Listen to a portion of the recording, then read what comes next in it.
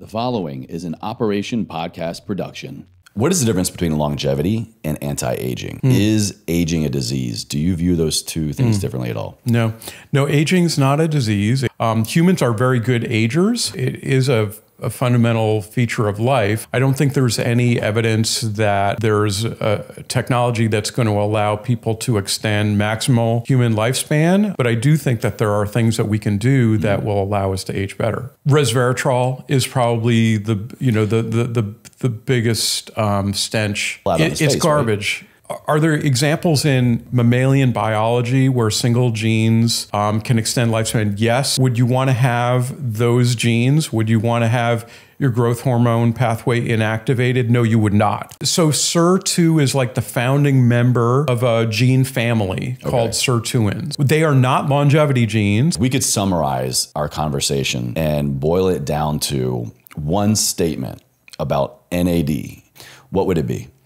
NADs, this is Dr. Charles Brenner. I'm a professor at City of Hope in Duarte, California, and it was super fun to be here on EverForward Radio. Charlie, great to have you here. Thank you so much. Yeah, my pleasure. What is the difference between longevity and anti-aging? Is aging a disease? Do you view those two things differently at all? No, aging is not a disease. Aging is a fundamental feature of animal life. But as far as mammals are concerned, particular mammalian species all have a normal distribution in which we get to sexual maturity, and then some animals are able to maintain their capacity as adults for a long period of time. Some animals basically reproduce once, one and done, right? And really don't have a whole lot of longevity. Humans are very good agers. Aging isn't a disease. It is a fundamental feature of life. I mean, I consider the part of life between fertilization of an egg and through our puberty and reaching sexual maturity, I consider that a component of aging. And then what we're trying to do is we're trying to maintain our capacity for as long as possible, be able to provide for others, be able to run, a mile and get up stairs and think hard problems and do hard things. And we do lose capacity as we age beyond our sexual maturation. When you say capacity, what exactly are you referring to in the human experience? We're trying to maintain our capacity. What is that? It means that you're not going to, your 70-year-old self is not going to beat your 20-year-old self in a 100-meter sprint, right? Your 70-year-old self may be able to, will beat your 7-year-old self in a game of chess, right? But there's capacities, right? There's abilities, physical, mental, so we mature physically, we mature mentally and emotionally, right? Different rates. And then basically when we're adults, we're trying to maintain our functions, right? So we're trying to maintain our physical functions. We're trying to retain our, our mental capacity. And so that's what healthy aging is. And so I'm very interested in, in longevity as most people are. I don't think there's any evidence that there's a technology that's going to allow people to extend maximal human lifespan. I don't either consider aging a disease, but I do think that there are things that we can do that will allow us to age better. And we're going to get there, absolutely. But while we're still on the topic of longevity and anti-aging, when do we start aging? And is there an age or age period that is the ideal time to begin adopting anti-aging habits, you think? Okay, so I'm not fully comfortable with the word anti-aging because I don't quite know what you mean by it. Do any of us really know what we mean by it? Well, the reason I bring it up is because it is so top of mind, dare I even say trendy right now. And I'll be totally honest, I think about the concept of anti-aging pretty often. It's very much a part of my personal and professional world. So please enlighten us to anti-aging. If it's maintaining repair capacity and maintaining our power and our function, then I'm all for it, right? If it's a counterfactual narrative that we don't have to age, this is probably under the belief that some people have or some people claim that aging is in fact a disease, but your stance is that aging is not a disease, so therefore anti-aging is not really what we think it is. Well, first of all, anti-aging is it's just a sort of a hazardous term, and it means a lot of different things, right? So anti-aging is kind of like is a marketing term for cosmetics and for procedures in a skincare clinic or med spa that don't fundamentally change very much, right? So you can take, botulinum toxin, right? Botox. Right. And you can take an injection into a neuromuscular junction, right? And you can get a forehead so that it doesn't show wrinkls, right? And so you can improve people think that is anti-aging. Right. I mean, that is an anti-aging treatment, right? It certainly doesn't affect a root cause of aging. The anti-aging category is such a big thing. So in part it includes things like that are superficial, right? In part it includes things that are totally counterfactual, right? What would be an example of that, in your opinion? Resveratrol is probably the biggest stench out there. Open that up for us a little bit, please, because I remember about 20 years ago when I was starting my 21 years ago, starting my personal wellness journey, resveratrol was the shit. It was the biggest keyword. It was popping in all the key supplements and the brands that I was looking at. And it was this promise that we have cracked the aging code. It is going to, I might be paraphrasing some stuff here, but I even think increasing telomere length and increasing the quality of everything at the cellular level, reducing aging, adding quality and quantity years to your life. How'd that turn out? Well, now we see the science, right? 10, 15, 20 years later, it's kind of falling flat on its face. It's garbage. Right? Okay. Wow. So, I mean, all right. So resveratrol was a known natural product for a very long time, right? By the way, it's not only in, red wine, it's in peanuts. Grape. Peanuts? No, it's in a lot. It's in a lot of plants. It's a phytonutrient. Phytonutrient. Okay. Yeah. And it's a polyphenolic compound. It has some mild antioxidant properties. It's related to a lot of other compounds, and certainly it's in red wine, right? And so it was described in, I think, a 2003, if I have the year right, paper, right. Yeah. Nature paper, as an activator of a particular enzyme. Okay, there's a yeast enzyme called Sirtuin. There's a human version called Sirtuin, SIRT1, and the report was that resveratrol, as well as a number of other molecules, increase the activity of this enzyme. It was a biochemical assay.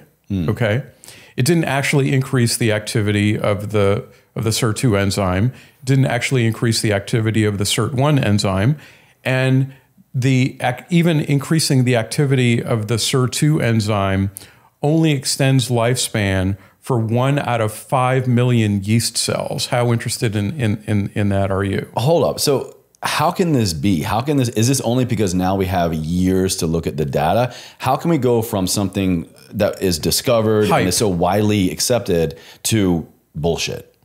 In one word, hype. It was all hype. You're saying there was no scientific data? some of it was honest mistakes. But the fact that it was, so it's called a biochemical artifact, right? Which means that let's say we identify, a drug target. You told me that one of your most popular episodes was about nitric oxide Shout synthase, out Dr. Lou, right? Yeah. Okay, so let's say somebody wants to inhibit nitric oxide synthase, or somebody wants to activate nitric oxide synthase, right? For, something about, erections, or something about cancer, whatever it is that they want to do, right? So they identify a particular enzyme and they say, okay, so we want drugs to whatever they decide to do. They want to inhibit the enzyme, they want to activate the enzyme, okay? So they're going to set up a biochemical experiment in which they want to see whether these small molecules interact, right? And you can't see enzymes under a microscope; they're too small. Okay, so you have to link them to something that generates a fluorescent signal, an optical signal. We're going to do something where the enzyme does something, and then yada, yada, yada, you get a fluorescent signal, okay? And then you have to do controls, okay? You have to make sure that the drug candidate, in this case resveratrol, which was reported to be a Sirtu activator, you have to do controls to make sure that that it wasn't just affecting the assay. There's something happens at the level of the enzyme, then there's yada, yada, yada, and then you get a fluorescent signal. Okay? Within 1 year of the Nature paper that reported that resveratrol is an activator of SIRT2 and SIRT1, it was already reported by 2 different groups that it was a fluorescent artifact. So in 1 year, within 1 year, fell. Biochemists already knew that resveratrol was not hitting its target, that it was disturbing the fluorescent assay that was being used to measure the enzyme activity. I feel like this is the fall of the biochemical Roman Empire. There was so much hype around, even still now. But no, but even still, that's the problem, right? So biochemists knew that the result was wrong. Okay. Similar at the same time, okay, there was this narrative that the SIR2 gene is a dominantly acting monogenic longevity gene in everything from yeast to people. Okay. In layman's terms. Okay, that's a lot of vocabulary there. So longevity is basically how long an organism lives, right? Like worms live for, let's say, 3 weeks, and flies may live for 2 months, and mice live for 2-3 years, and people live on average 80 some years, with maximum credible data saying that somebody lived to 122, right? And very few people live into 100, 110, and there are, as we were saying before we started, there are some rare genes in mice where you inactivate a single gene and you get a very long-lived mouse. But it inactivates genes in growth factor pathways, right? Pituitary pathways. And these mice... Meaning the physical maturation of the animal. Yeah, if you disrupt growth factor or growth factor receptor, you can get tiny mice that cannot do thermoregulation. They can't keep themselves warm. They can't compete for food, and they don't sexually mature. But they do live twice as long. If you separate them and you give them adopted sisters to keep them warm, and you make sure they have enough food, they can live twice as long as normal mice. So that's what's called a monogenic longevity gene. Okay. Okay. That you inactivate a single gene, both copies actually. You inactivate both copies, you can get a very long-lived mouse. Is that a way to live, by the way?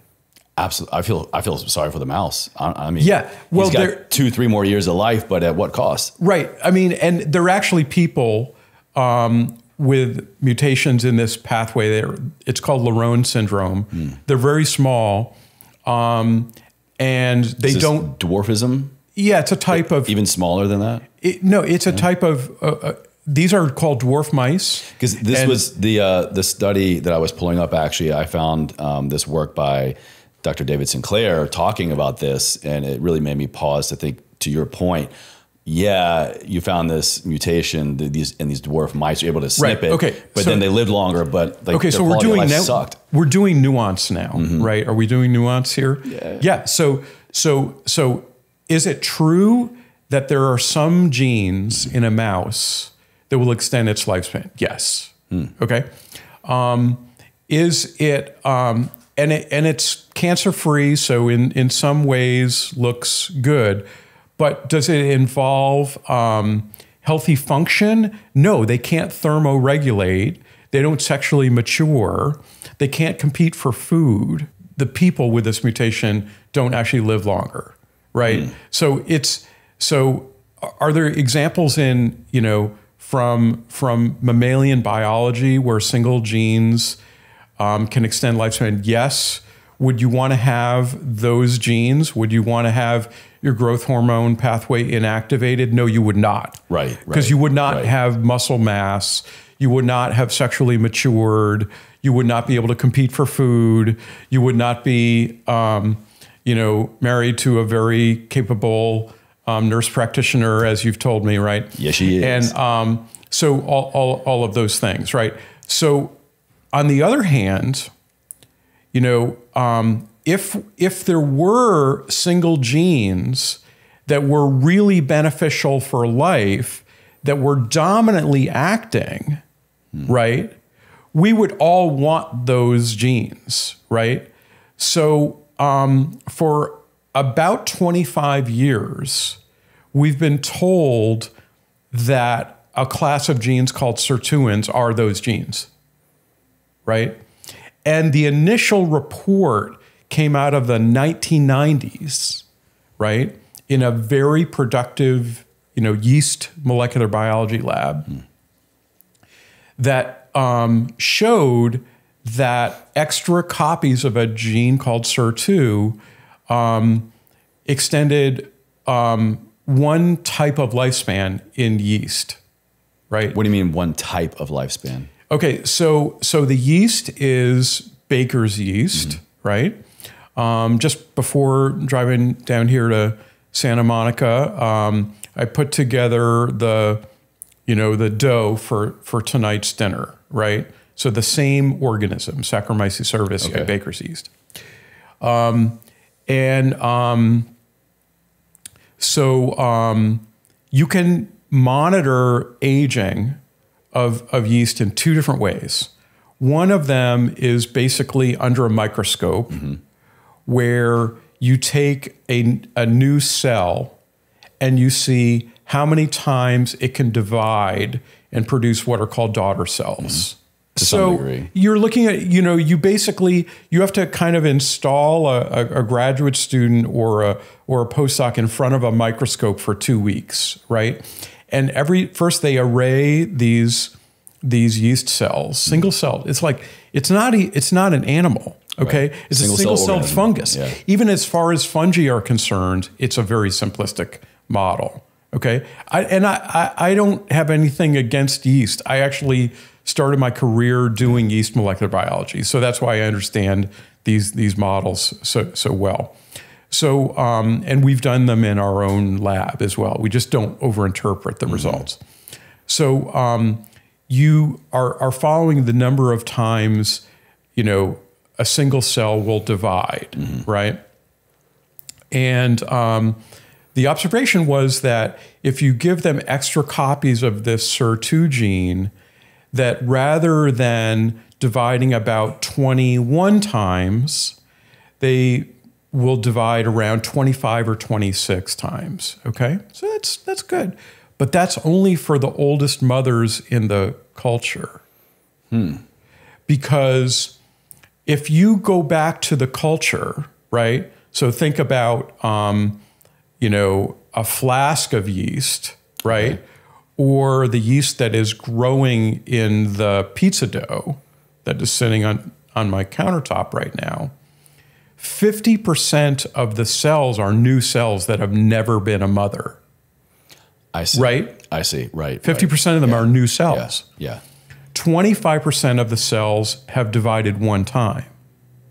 Right? 1 out of 8 of the cells have divided 2 times.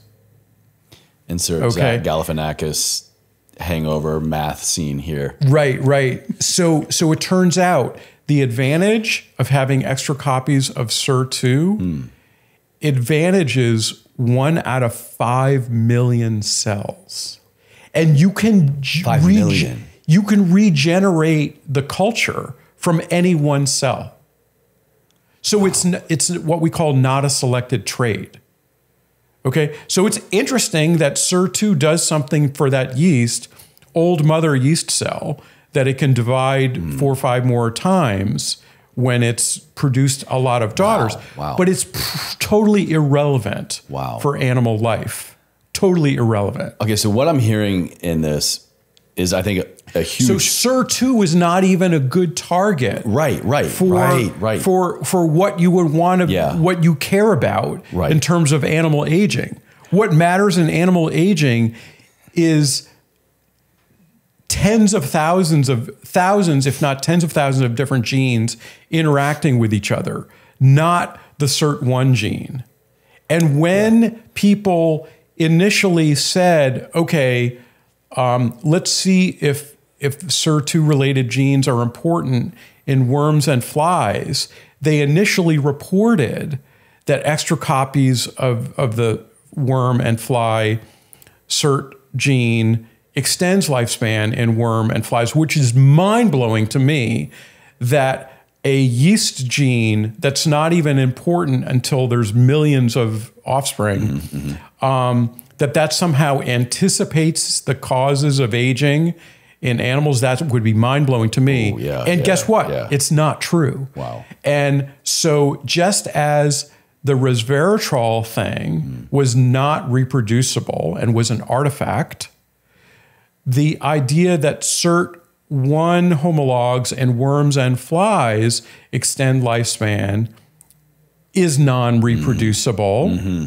And when literally something like 10 years later, after the initial reports that Sirt genes extend lifespan in worms and flies, when that was repeated by a group of investigators that carefully looked at the strain backgrounds, the effects went away.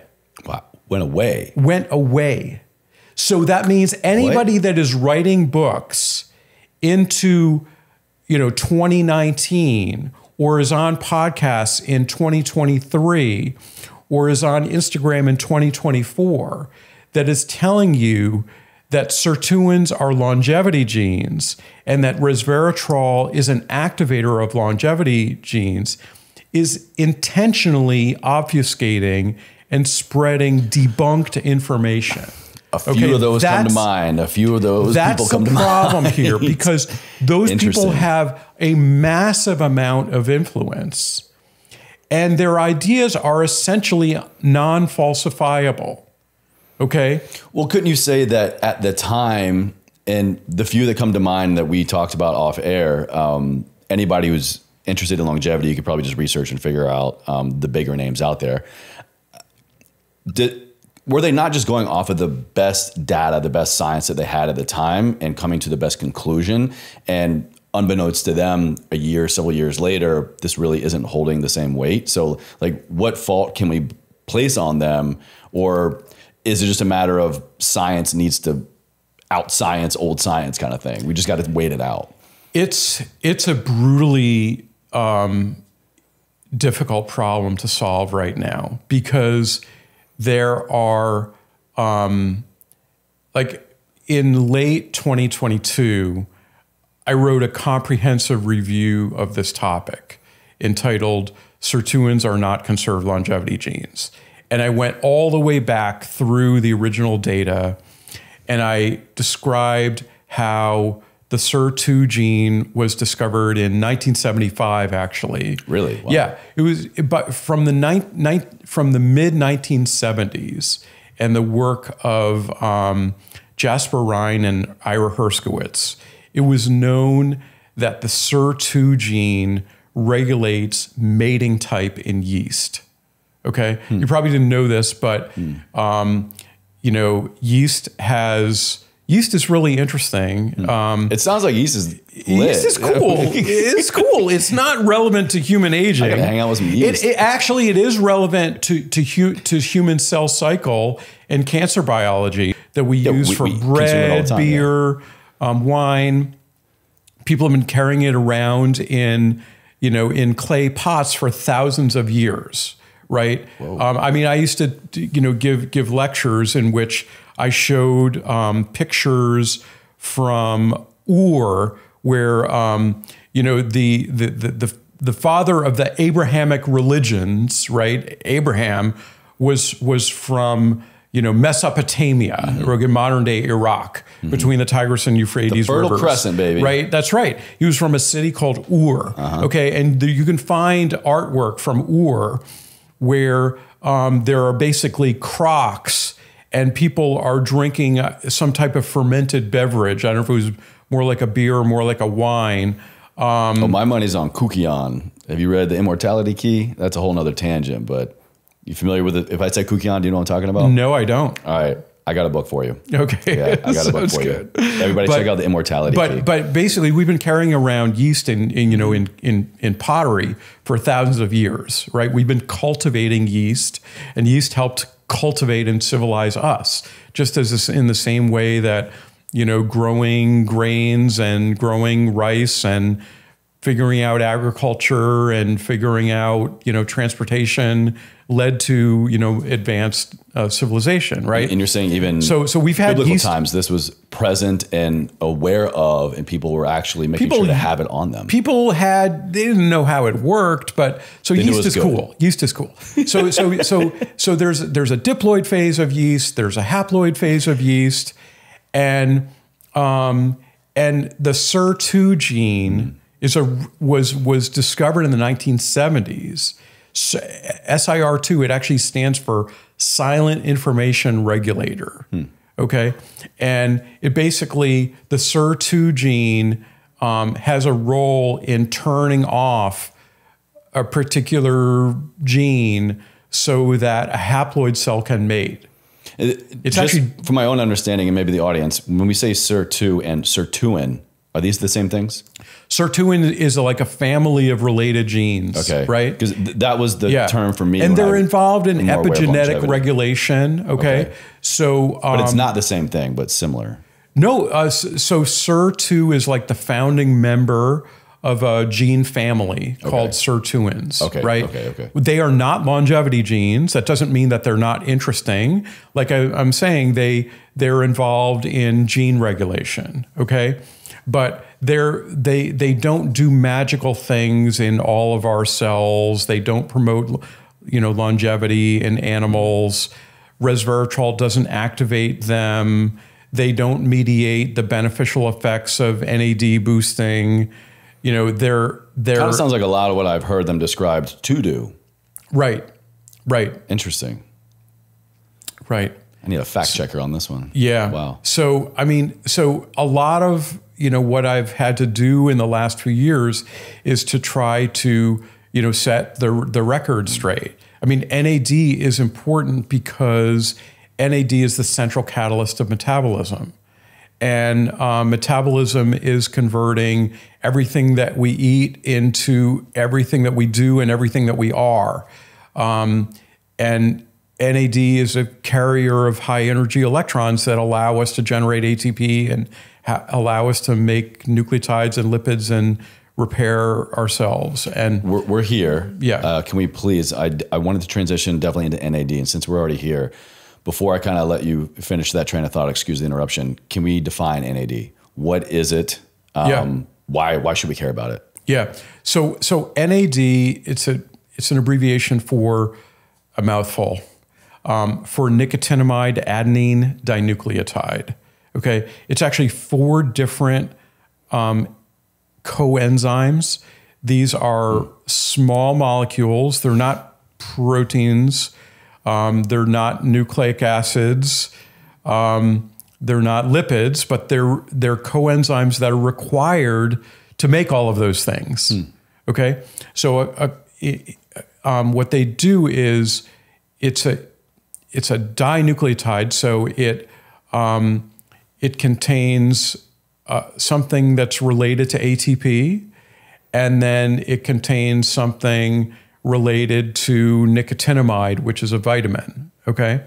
One of the cycles of life is that we all living, now I'm going to embrace all living things, bacteria and plants and fungi and animals, all living things need a source of energy, right? Most of the living things that we're familiar with are what are called are heterotrophic, which means that we get energy from outside, right? So we don't autonomously create the energy necessary for capacity for life. Right, that's right. So if we have to consume foodstuffs for humans. So here's my intro to biology. Okay. My intro to biology is that if we were to step outside of the studio, we would see the sun, 93 million miles away, right? The sun is sending photons to the planet Earth, right? And the photons are captured by plants. Plants are using that solar energy and carbon dioxide as a carbon source, right? And they're growing plant matter, right? Plant protein, plant fat, and plant carbohydrate. Then animals come along and eat the plant matter, okay? And we come along and we either eat the plants directly or we eat the animals that eat the plants. And so we're heterotrophs, so we're taking in energy, right? That's the circle of life. Because we have to basically, we have to deal with the facts of physics, right? And physics tells us, the second law of thermodynamics tells us that there is a tendency towards entropy in the universe, right? And entropy is? Entropy is disorder. Like if we rack 15 balls on a billiard table, right, today, and then we come back after there's time and temperature added to the system, those balls are not going to be where they started, right? They're going to be jiggled away. They may be jiggled away a little, they may be jiggled away a lot. That's actually how you can measure time in some sense. Okay, all right. If I can, not to derail this part too much, but I'm just thinking, sure, that might make sense, and I might just be thinking too literal here, but if that happened like in a house, someone might say like, okay, like vibrations coming in and out of living. Yeah. If we took that exact same billiard table, put it in a vacuum, would that also happen? In a vacuum, so I'm not a physicist. Or in a suspended place, are we saying that entropy, the natural tendency of entropy will still exist? Entropy exists, and the only thing that opposes it is an influx of energy. Okay. So the thing is, so living, and people come up to me and they say, well, doesn't a growing, animal violate the second law? And the answer is no, it doesn't violate the second law, because a growing thing, like a dividing oocyte going from the 1-cell stage to the 2-cell stage to the 14, 16 to the 4, 16, et cetera, stage is actually increasing in complexity.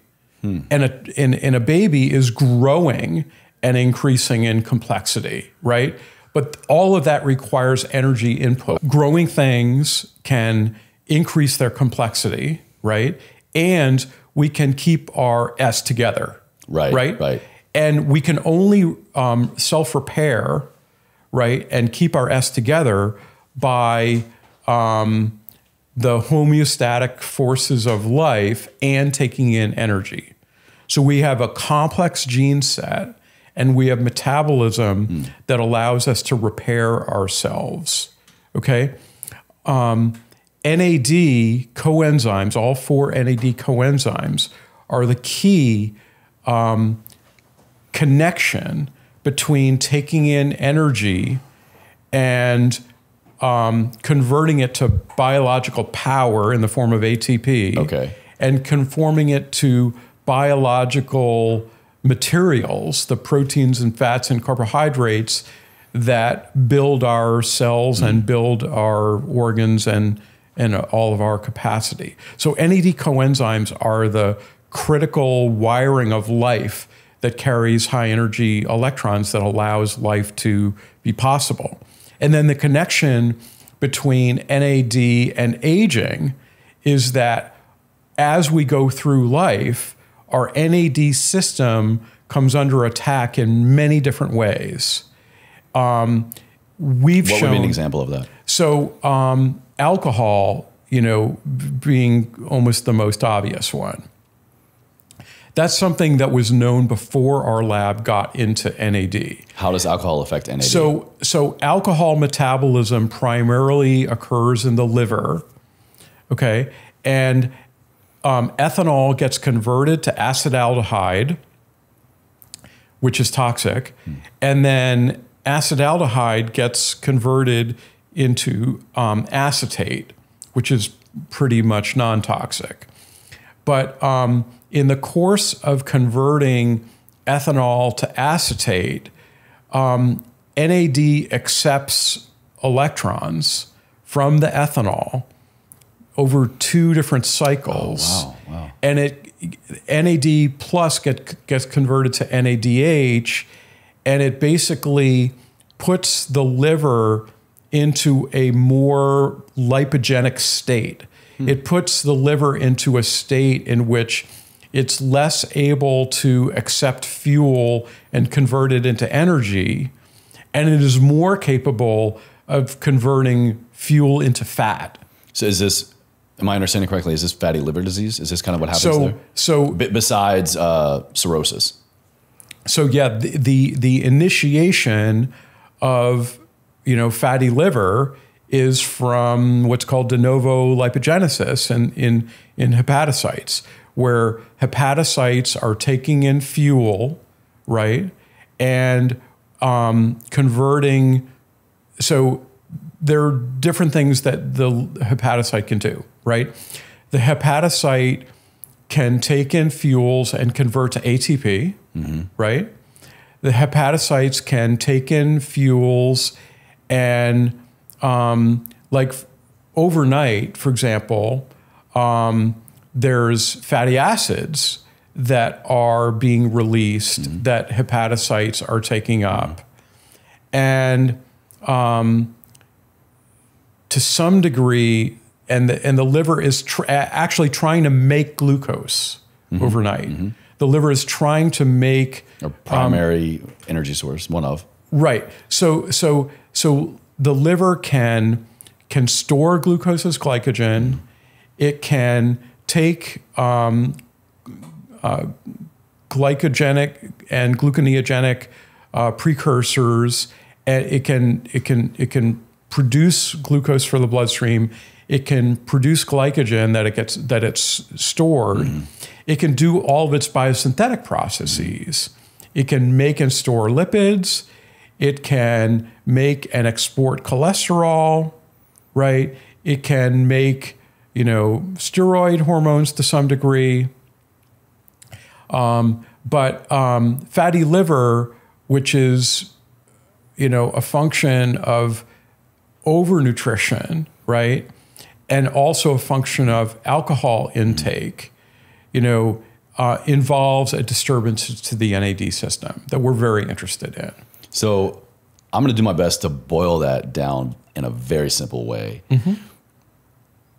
Drinking alcohol directly limits the function of our NAD system in your liver. Yep. In our liver, which I think most people would kind of, yeah, I'm already kind of aware of that.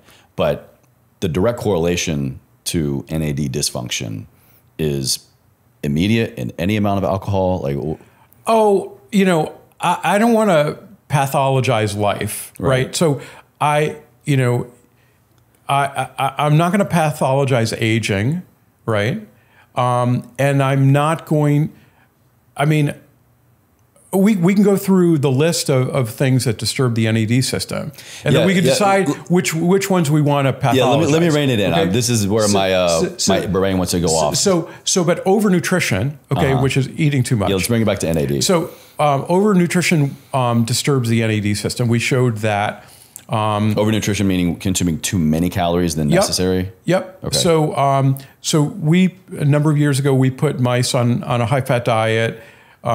We gave them obesity, basically. We pushed them into a mouse model of type 2 diabetes.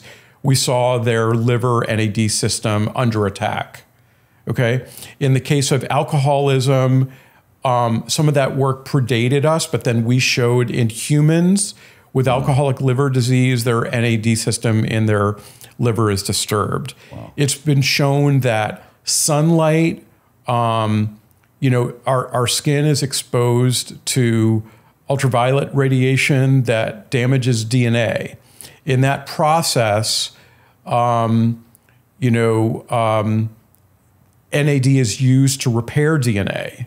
Okay, I don't want to pathologize sunlight, but ultraviolet radiation is a way to accelerate the aging of the skin. Use sunscreen. Okay, there are people on podcasts that have pathologized sunscreen. I think that is not okay. Around that right now. I think that's not okay. I mean, sun exposure without sunscreen is responsible for skin cancer and premature aging of skin. There's no question about that. But you're saying all sun exposure, isn't it? Here's what I've been led to believe. Now we'll say this. What I look at in podcasts, influencers, and research even is certain times and duration. So if I'm outside under the sun between 11 a.m. to 4 p.m., we'll say for a long period of time, consistently, day after day, week after week, month after month, boom, potentially skin cancer. And I actually have melanoma in my family, so it's very top of mind for me. Compared to that with or without sunscreen, you're saying it's going to go one way or the other? Well, absolutely. During peak sun exposure, and that's when it's most important. But if you talk to, I've been fortunate enough to go to South Korea like 3 times in the last couple of years, where there's a huge amount of concern for skin aging, right? Yeah. There's in fact NR. I'm a co-founder of a company called Juvenis that's based in Seoul, that has been able to formulate NR into skin products. But if you talk to people in Korea, they will tell you that sunscreen and physical barriers like umbrellas or whatever is the most important first thing that you do, to take care of your skin, is to protect it from ultraviolet exposure. And would you say that's also the best thing for the quality and health of our NAD? So that's probably an overstatement. I mean, we know that NAD is crucially important for DNA repair, and that ultraviolet, exposure, activates an enzyme called PARP1 that challenges the NAD system. We also know actually from some research that this company Juvenis has done that topical NR really works and it actually improves skin elasticity when, people applied the stuff to their skin for, 4 and 8 weeks, 2 times a day. There was a strongly measurable improvement in skin elasticity. But I don't like to get, way out over my skis and, say things that are not evidence-based, but, NAD is crucially important for, for repair. Okay. And that's really the use case for any. So, so I'm not one of these people that will tell you, take NR and then you don't have to age. We are all aging. What we want to do is we want to age better. We want to age with strong repair capacity. We want to maintain our, our strength and our mental acuity. That's why there have been something like 80 registered clinical trials of NR in various diseases and conditions, including Parkinson's, in which there's a positive signal. I think in mild cognitive impairment, there's a positive signal. 7 trials showed an anti-inflammatory effect of NR. Wow. So we think that, you can age better. There's a use case for NR in aging better. When I think aging better, I also think of a fundamental concept. I think of mitochondria. Mitochondria is the popular kid on campus right now, I think the last couple of years, at least in my world. And I think we have a lot of things coming out now bringing, in my opinion, good research, but also potentially bringing misinformation around what does good functioning mitochondria mean? What does it mean to improve or increase the quantity and quality of mitochondria? Are we focusing maybe on the wrong thing? Should we be focusing on the quality and quantity of mitochondria or NAD? Do the two serve each other? What is the correlation between the two? They serve each other. I mean, there's a little bit of podcast disease in this topic, right? I know. You know what I'm talking about, right? And what podcast disease is a lot of highly specific mechanistic people to know, it's like I heard it on a podcast, right? But if you say you heard it on Everford Radio, I allow it. That's right. This podcast, is the exception, right? Please continue. But people will dive into these rabbit holes, and they emerge with very, obsessive diet culture. Basically, they will, pathologize carbohydrates, for example, or they will say that. Fixate on one thing and they'll fixate demonize it or they'll glorify fixate on a whole bunch of different things, physical activity is great and sunlight is great and circadian biology is great, but no, you don't need to take a walk when the sun is at a particular angle, to the horizon.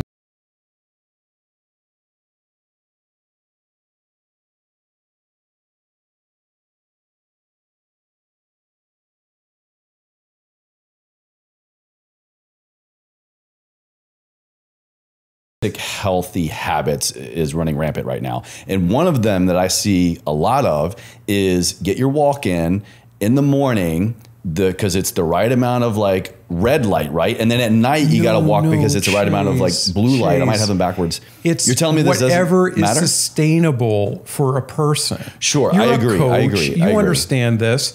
People have kids, people have jobs, people have their own individual practices. But if we take that aside, no, I'm not willing to take it aside, because the thing that is going to help people the most is what they can sustain in their life, of course, right? Of course. And if somebody wants if somebody, first of all, I seriously doubt that large percentages of people are functioning better without breakfast than with breakfast. There may be some people, fasting, intermittent fasting. There may be some people that for whom it's great, but if I'm a competitive person, okay, when my wife ran a 3:20 something marathon, right? Wow. And so I don't like being the second fastest person in my family, right? Because I ran cross country in high school, and this is not cool. I can't run a 4-hour marathon, right? And there's somebody in my family who can run a 3:27 or whatever she did in Chicago. So, that's really good. And I compete in science, and I compete in other things. And so if all of my competitors want to go without breakfast, that's great for me. It's like, I'm going to have breakfast because I'm going to get up in the morning. I'm going to have my coffee right away. I'm going to have my breakfast, and I'm going to be productive. I'm going to be able to exercise. I'm going to be able to think. I'm going to be able to do my work. I am wholeheartedly with you. So I'm personally on team breakfast. There's nothing an influencer could say to me that would change my feeling about breakfast, because I've lived with breakfast. I live without breakfast. I function better on breakfast. Okay. I can work out better, with a certain amount. I can work out worse with a ton of food in my system.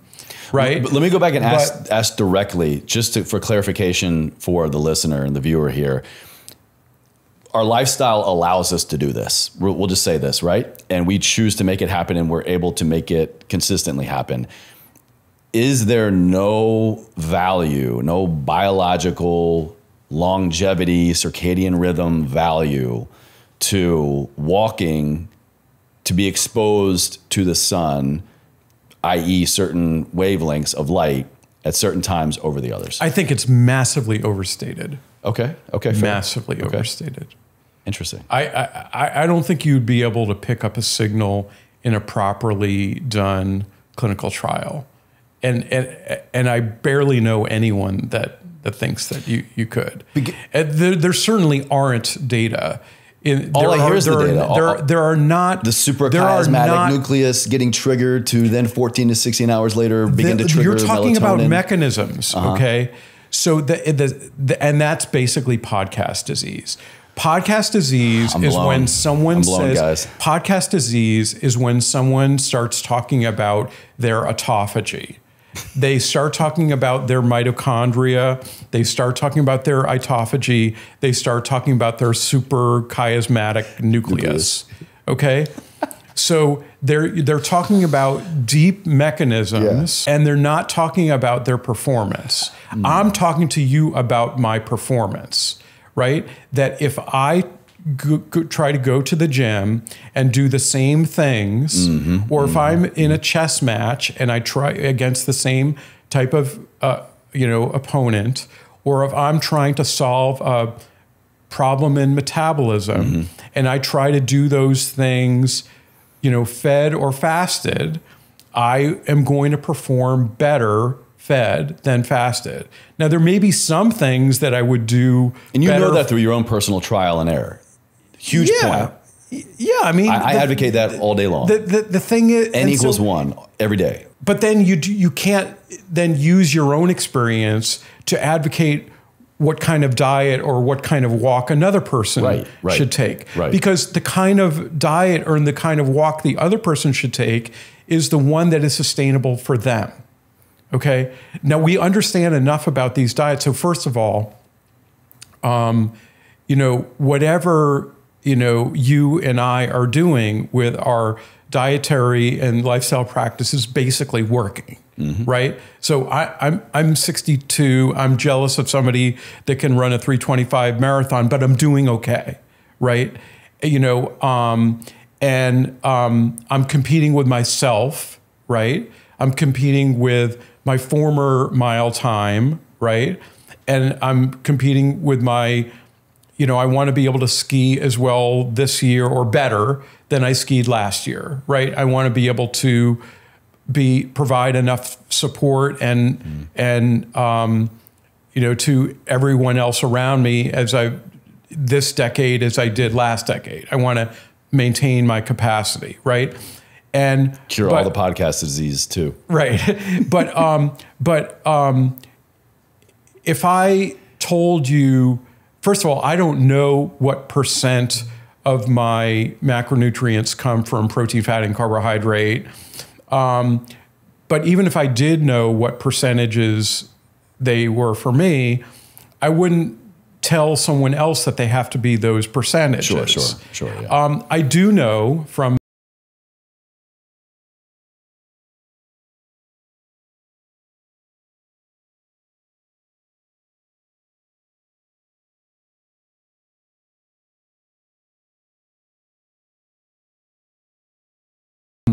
and the diet is probably the most important thing that there is in managing that.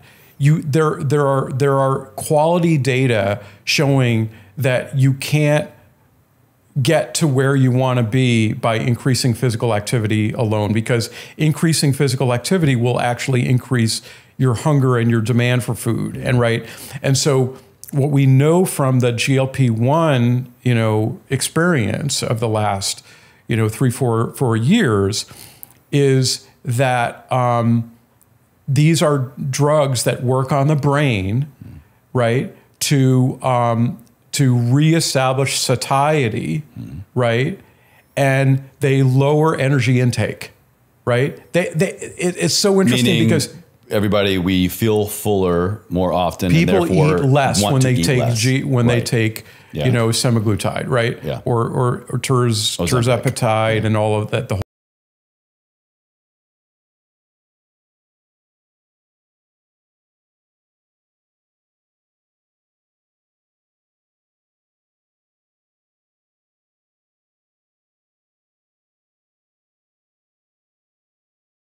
hypothesis, which are the keto bros out on the internet, that are pathologizing carbohydrates, they would say that a drug that increases your insulin would prevent you from losing weight.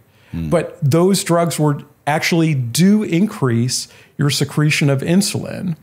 That's not the primary mechanism of weight loss. The primary mechanism of weight loss is that they also act on the brain, and they get people to push away from the table and eat less. So basically, any diet that works for people that basically results in weight loss is putting a person into a calorie deficit, and so the people that swear by ketogenic diet, it's the ketogenic diet or a time restricted feeding or a low fat diet, whatever it is that worked. If it worked, it put them into a calorie deficit. Okay. That's what we understand. What are the best things we can do to help the quality, the quantity, the efficiency of our NAD? Exercise. Yeah. The number one thing that you can do is to be active. While I just said that you can't use exercise alone for significant weight loss, it's incredibly important for life. It's incredibly important for everyone. Why specifically is exercise good for NAD? Well, what's going on there? I mean, first of all, exercise is essential for everything, right? And physical activity improves people's mood, improves people's mental function, improves people's balance and resistance to falls and coordination. Reduces all-cause mortality, chronic disease, inflammation. Absolutely. It also increases NAD synthesis. Okay. And we don't have, I think that there actually are some data coming along that show that inactivity depresses NAD synthesis. There are certainly data that I've seen that show mechanisms by which activity increases NAD synthesis. So it's not enough that if we're not exercising, we're not getting better NAD or helping the health of our NAD, but actually being inactive reduces it may depress the NAD system, in fact, yeah. Wow. Certainly overnutrition does. Certainly, overfeeding, alcohol does. Is fasting a better approach in terms of nutrition or eating habits and timing for benefiting NAD. So you know what I'm about to tell you. I gotta ask the questions. I gotta ask. I'm not. So I'm not going to contribute to podcast disease, okay? And I'm not going to advocate fasting.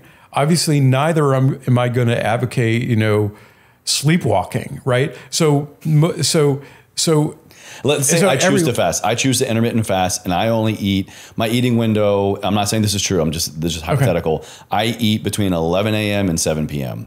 Am I having better NAD or not? There's no human data for that. But it could be personal for me. Like the N equals 1, I could just find that I function better. If you I feel find better. that you function better and that's is that because I have better NAD? No, that doesn't necessarily mean that you have better NAD. Okay. And I think that to start, saying, oh yeah, you're optimizing your autophagy or you're optimizing your NAD, I think it's basically sort of non-falsifiable talking points. I don't find it very interesting. I don't, people have to do what is sustainable for them, right? So if you want to do hard things, right? And then you want to see what allows you to do hard things, right? Mm-hmm, and so you want to have some sweat in your life, right? So you want to have some heavy weight in your life. You want to have some fast movement in your life. I recently read a study that was remarkable that was looking at the effectiveness of antidepressants and a bunch of different lifestyle practices on mood, right? And antidepressants were effective, but not super effective.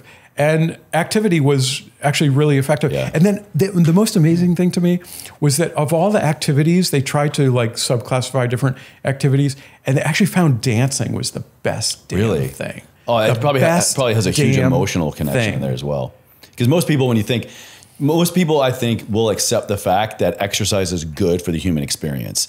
Now, are we all going to enjoy doing it? Having joy in your life is really important. Exactly. Okay? So doing things that make you miserable, right? First of all, it's not going to be sustainable. Right. And second of all, it's not going to give you the whole body, whole brain, whole somatic joy that dancing or sex is going to have, right?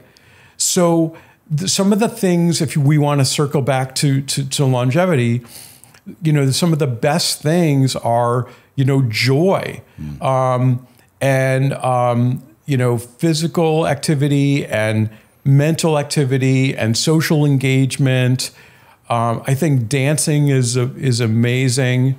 I think being outside. I'm no good at it, but I do it all the time. I'm terrible at it. If you want me to get prescriptive, the most prescriptive thing that I will say is, be really active, sweat, do some hard things, do some fun things that are hard, like, climbing trails, challenge yourself, have a pet, hang around with people of different ages, chase around young people. But, I'm not going to make a prescription for fasting. I don't think that eating super late night dinners is great for me. So that means that I have a fast built into my 24-hour cycle. If I'm done eating by 7 p.m. or something, and I eat at the next 7 a.m., then there's 12 hours in which my glucagon is running and my liver is doing, I've tracked it. If I eat after 9 p.m. via my Whoop right here, if I eat after 9 p.m., it has the same negative effect on my recovery, my sleep, my HRV, and a couple other biometrics as if I have one serving of alcohol. It's pretty interesting. wild. It's pretty Interesting. well. Me personally, again, Yeah. N equals 1, study of 1. Yeah. I do want to ask a couple other quick questions around NAD before we kind of Yeah. begin to get to the end. I'm thoroughly enjoying this Great. conversation. Thank you. We want to take it exogenously. There are Yeah. a lot of different ways to do that now, and a lot of people in the biohacking optimization space, and I'm one of them, choose to. What are some of the best ways? What are the best ways to take NAD? How can we take it? IV, intranasal, injectable, capsule. Okay. Walk us through that. So a while ago, we were talking about the cycle of life, right? That we're eating plants, right? Or we're eating the animals that ate the plants, and we're getting our protein, fat, and carbohydrate, right? Those plants and animals are also running metabolism. They also have NAD as the central catalyst of their metabolism. So when we eat food, whole food with a small w and a small f, we're getting not only macronutrients like protein, fat, and carbohydrate, we're also getting micronutrients. We're getting NAD coenzymes in our food. NAD is the cycle of life. It's going to be broken down into vitamin forms, right? The biggest piece of NAD that can get into a cell is called nicotinamide riboside, NR. In 2004, so 20 years ago, Biegunowski and Brenner, so coming out of my lab, we discovered the vitamin activity of NR. We discovered that cells can not only make NAD from nicotinic acid or nicotinamide, which have been basically in the food supply since the 1940s. They can also make NAD from NR. Okay, for about the last 10 years or even more, NR has been commercialized by Chromadex, for whom I'm the chief scientific advisor. It's safety tested. It's orally available. It's the way your body's expecting to get NAD precursors, right? Because normally we're eating food, we're breaking down the NAD into NR or something even smaller than NR. And then those vitamins are going into our cells and they're going into these pathways. When we exercise, we're ramping up the gene expression of the enzymes that are making NAD. Oh, wow. Okay. So it's actually synergistic between dietary NR and boosting your NR. So you're going to get a boost of NR from taking a precursor orally. Now, I've also read that NAD has a short lifespan, and as we age, we begin to create less of it anyway. So does it behoove the general public to take NAD exogenously? So yeah, there is a use case for NR in aging better. In promoting DNA repair. 7 clinical studies showed anti-inflammatory effects of NR. Human trials? Human trials, we're not talking mice here. There's hundreds and hundreds of mouse studies. There's mouse studies in which it, modestly extended, mouse lifespan, but I don't make those kinds of claims because you can't really do the human trial that would measure that, right? And so, but the use case for NR is promoting repair, muscle tissue. Like after a workout? Yeah, so in promoting workout recovery, anti-inflammation.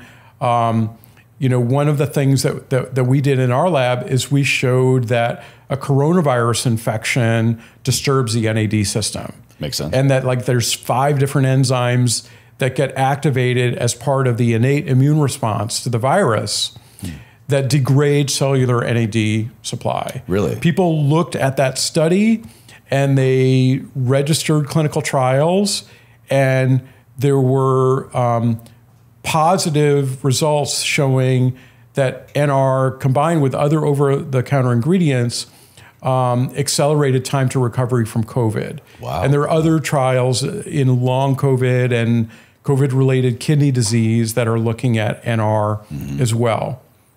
So I'm pretty excited about that. That's fantastic. Yeah. So so the use cases are, there's athletes that are 20 years old that take NR because they're in a contact sport. So is taking exogenous NR preferred over taking exogenous NAD? So because NR is the biggest piece of NAD that can enter cells, it's orally available, right, as a supplement, and it's safety tested as a supplement. NAD and NR is the stuff that went through all of the safety testing. There are people that take oral NMN. NMN is going to be converted to NR. Also, you don't really know what you're getting if you take NMN because it's actually been sort of banned by the FDA because NMN is being tested as a drug. What about injectable NAD?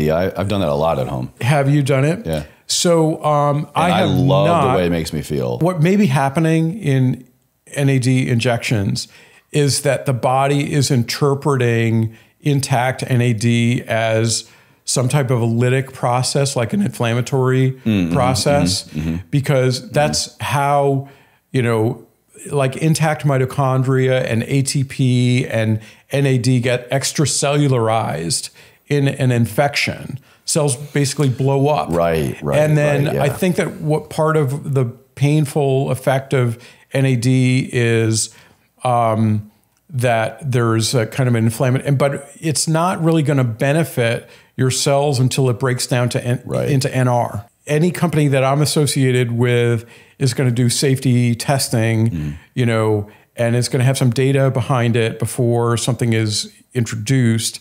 And so I would, in terms of injectables, I would wait until there's some data and some safety and you sort of know what you're injecting. So what about the new kid on the block? I know there's one now, you can do NAD intranasally in like a spray. I don't like new kids on the block because I'm not talking about the group from the 90s, but I need to see safety data, and I don't think that those kind of companies do safety. Do you think that delivery mechanism has potential?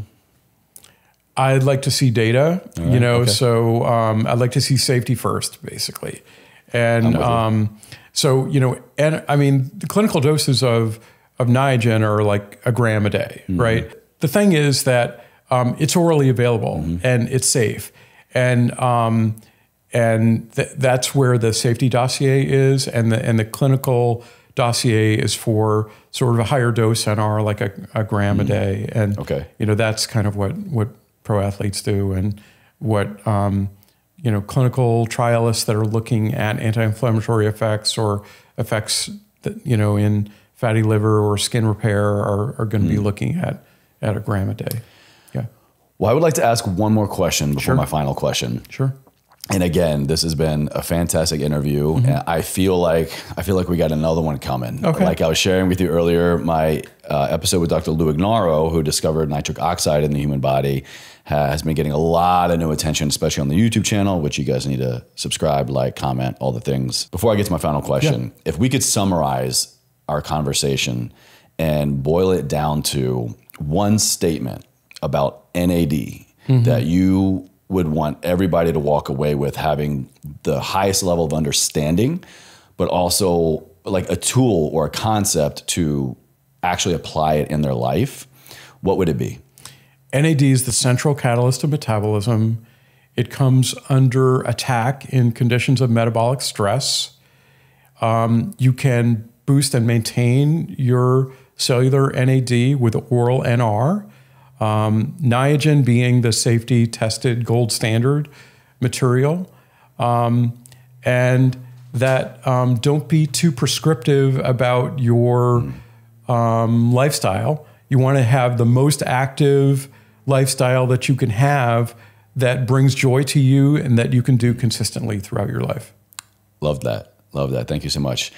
So my last question I ask every guest, the whole point of EverForward Radio is to bring on topics and guests and have conversations around unique areas of our well-being. We are multifaceted creatures, and there's a lot of different ways to skin the cat here: physical, mental, emotional, spiritual well-being. How would you define those two words, ever forward, to live a life ever forward? What does that mean to you? And kind of through your expertise and your life experience, what does that look like, feel like to you?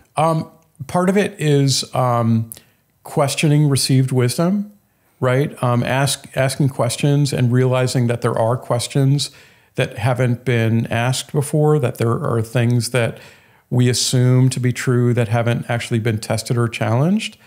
And the other is to, to love one another and to, care about other people, to seek the truth, but to seek to help people and, to not be selfish and to not be overly prescriptive. And to not extend the life of podcast disease. All right, let's nip that in the bud. I hope I'm not contributing to that.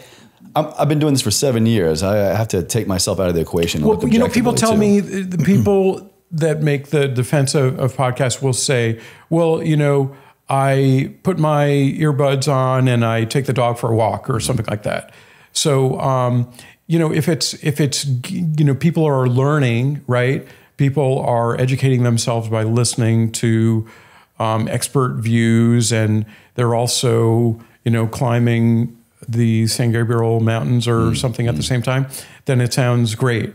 If they're going into little rabbit holes where they are falling in love with sciencey sounding mechanisms and coming away with the idea that they need to have very prescriptive dietary habits or lifestyle practices that they can't actually achieve because they have childcare and other things, then it's not helpful. So yeah, I love that. Well, Charlie, thank you so much. All right, Appreciate you. my pleasure.